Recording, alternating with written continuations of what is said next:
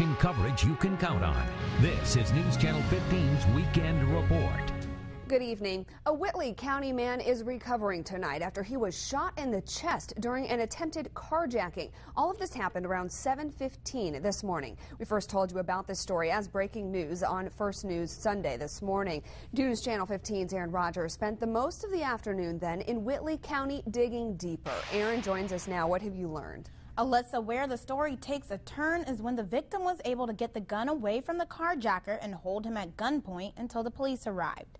I spoke to the victim, Johnny, and his fiancée, Lisa, this afternoon, but they declined to go on camera. He said he was driving home from work and got about 4 or 5 miles down the road before he noticed a man in his back seat. The carjacker supposedly hid in the back seat of Johnny's unlocked car and waited for him to get off work.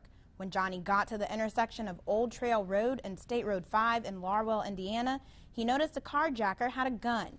He hopped in the back seat to try to wrestle the gun away from the person when he shot him. Johnny was able to get the gun away from the suspect after being shot and held him at gunpoint until the police arrived. When I talked to Johnny and his fiancée, they said he was taken to the hospital in serious condition, but is now at home recovering. He still is in shock and a bit of pain, but he's doing okay. And the suspect was also taken into custody. I also talked to a deputy prosecutor today. He wasn't ready to talk about the case yet, but we are expecting to hear from him tonight. Alyssa? Okay, thank you very much, Aaron. Of course, we will keep you updated on this story throughout the night on WANE.com as we do get more information.